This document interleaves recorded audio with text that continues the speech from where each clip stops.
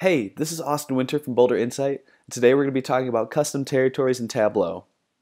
Now you see here we're using the Superstore dataset, with state being put onto a filled map and region being put onto color.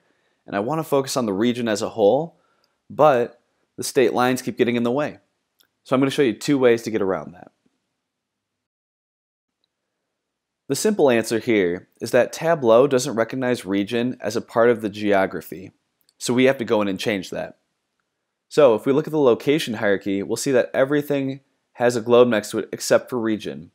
So if we go in here to geographic role, has none, makes sense. We'll create it from the state level, and what that does is it groups all the states together. And so if we take country and state off the marks card, we'll see we have exactly what we thought we would have.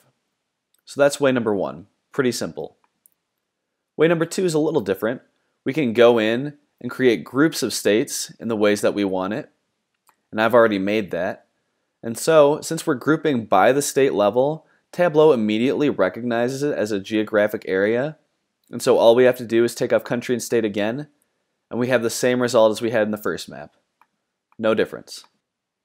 Now let's put this into practice. Using this template, we've created a shipping dashboard using the Superstore dataset, and region is now actionable and advancing our data story. With that said, thanks for watching this video on custom territories.